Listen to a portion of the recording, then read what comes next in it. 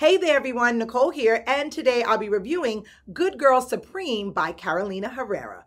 I love the Good Girl line as a whole, and this release from 2020 is one of my favorites. Egyptian jasmine and strong notes of wild fruit open the scent, leading into a strong heart of tonka accented with tuberose before rounding off in a light base of vetiver.